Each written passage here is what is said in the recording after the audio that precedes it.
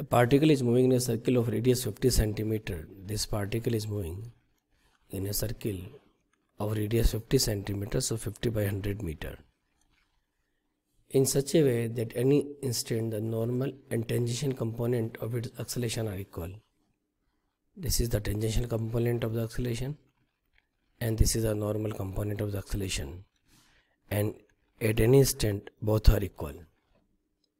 If its speed at t equal to 0 is 4 meter per second, if it is given that u is 4 meter per second, the time taken to complete the first revolution will be this, where alpha is this. Okay. First of all, it is given that a normal equal to a tangential. A normal is given by magnitude by same. We are not talking for the direction. So a normal is centripetal for acceleration, that is v square by r, and a tangential is always dv by dt. So we will write it is dv upon v square equal to dt upon r. We will integrate.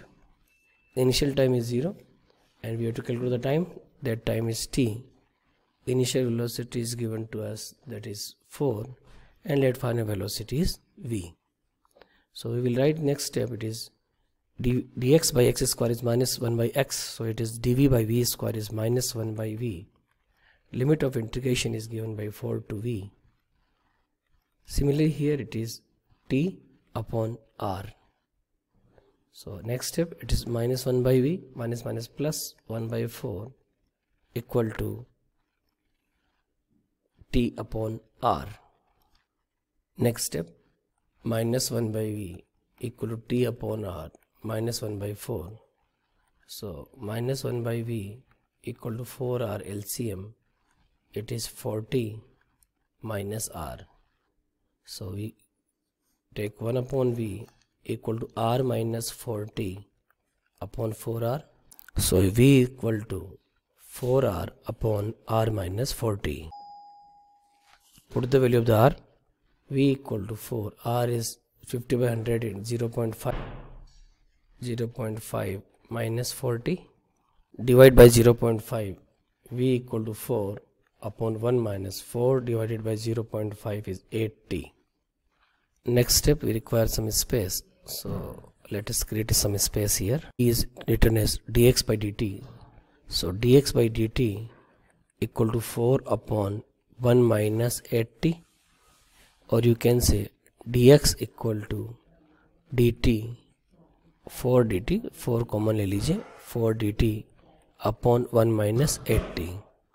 Now again we will integrate like this. Let us say initial position is 0, initial time is 0.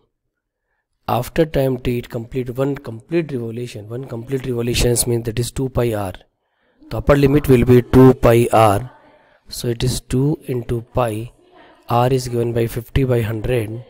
So 50 100 cancel. The upper limit will be given by pi here. We have to change the limit because time is this. So here we will write 0 to t, and here the complete distance table is pi. Now it is clear. So next step, integration dx is x and limit of integration is 0 to pi 4. This is written as a ln x means ln 1 minus 8t, limit 0 to t and divide by minus 8. This is the basic differentiation that we have discussed in the differentiation class. Next step, it is pi my x value, upper limit minus lower limit, so pi minus 0 is pi equal to 4. Then you can say this is minus 8 here, then ln 1 minus 8t. When we put 0, then ln 1 is 0, so need not to write it, and it will be 4 to the 8. So next step, we will write ln 1 minus 8t equal to minus 2 pi, or you can say 1 minus 8t equal to e raised to power minus 2 pi, and we write the value of the t here.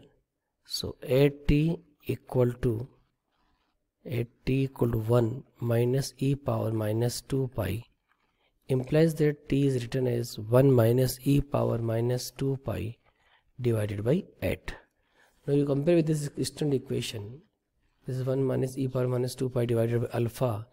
With this, the alpha is given you 8. The right answer of this problem is 8.